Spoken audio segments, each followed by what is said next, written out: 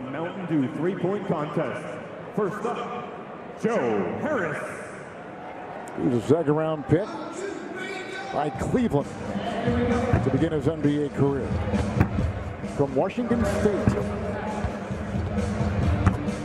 And then to UVA, where he followed Coach Tony Bennett, who was recruiting him to Washington State. He followed him to UVA.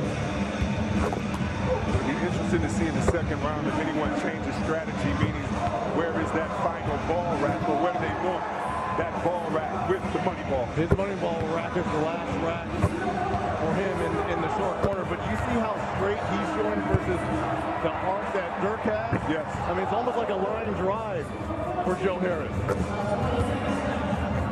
Same result, though.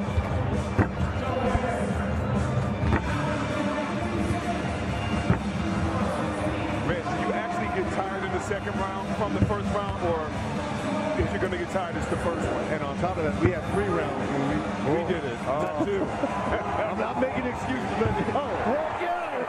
26.